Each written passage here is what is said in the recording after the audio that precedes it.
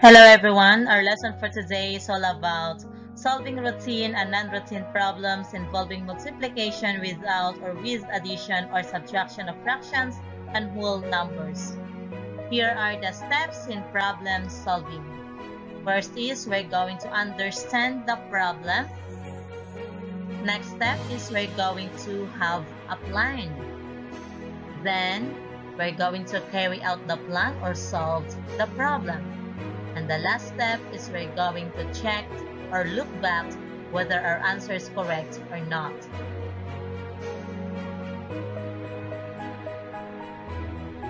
Here is our first problem. Jason is 160 centimeters tall and his sister Joanne is 7'8" as tall as him. How tall is Joanne? To solve our problem, we're going to understand, we're going to know what is asked in the problem. It is asking for the height of Joanne. What are the given facts? 160 centimeters, height of Jason. 7'8" as tall as Jason, Joanne's height. After we understand the problem, we know already what is asked, what are the given facts in the problem, then this time we're going to plan. What strategy can we use to solve the problem? We're going to think what operation will be used. In our problem, we're going to use multiplication. Then we're going to make or write a number sentence. Our number sentence is 7'8" times 160 is equal to n.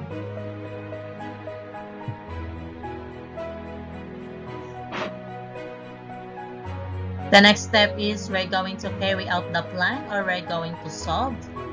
Multiply 7'8" times 160 and it gives the result of 1,120.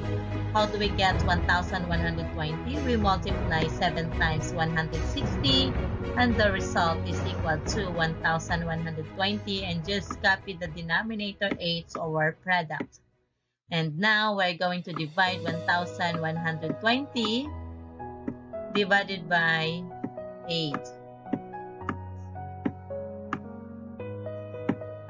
1 divided by 8 cannot be. Take 2 digits. 11 divided by 8 is equal to 1. 1 times 8 is equal to 8. 11 minus 8 is equal to 3. Then bring down 2.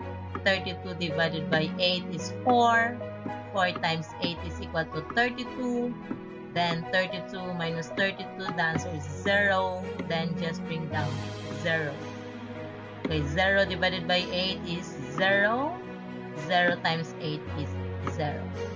Then we don't have a remainder. So our answer is equal to 140. Another way of getting the answer is we're going to divide the whole number to the denominator. 160 divided by 8, the answer is equal to 20. Then multiply this quotient to the numerator 7.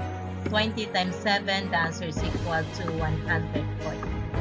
Okay, we have the same answer in a different solution. So it's up to you what way you're going to use in solving this kind of problem.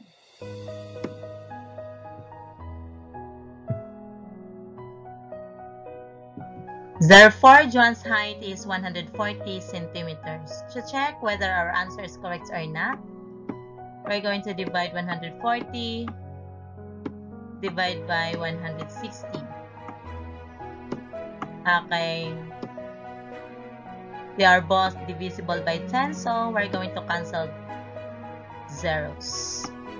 Then we're going to reduce 14 over 16 to its lowest term. We're going to divide it by 2. 14 divided by 2, the answer is equal to 7. And 16 divided by 2, the answer is equal to 8. As we know that, Joanne's height is 7'8" as tall as Jason's height. So we got the correct answer. Another problem that we're going to solve. In San Miguel Elementary School, there were 90 grade 5 and 6 pupils who participated in a clean-up drive program. If 1/3 of them are grade 6, how many were grade 5 pupils? To answer our problem, first is we're going to understand. We will know what is asked in the problem. In our problem, it is asking for the number of grade 5 pupils if 1/3 of 90 pupils were grade 6. And what are the given facts in the problem? 90 grade 5 and 6 pupils. 1/3 of them are grade 6. After we understand the problem, next we're going to have a plan. What strategy can we use to solve the problem? What operation to be used in the problem? In our problem, we're going to use multiplication and subtraction. Next one is we're going to write a number sentence. That is 90 minus 1/3 times 90 is equal to n. The next step is we're going to carry out the plan, or we're going to solve. In our number sentence, that is 90 minus 1/3 times 90 is equal to n.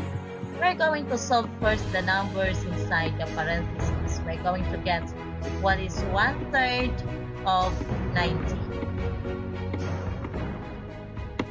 We're going to use the reverse solution. Okay, divide 90 by 3.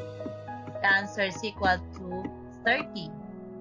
Then this quotient, we're going to multiply it to the numerator 1, and we get the answer of 30. So 1/3 of 90 is equal to 30. Then we're going to copy 90 minus 30, n is equal to 60. Therefore, there were 60 grade 5 pupils.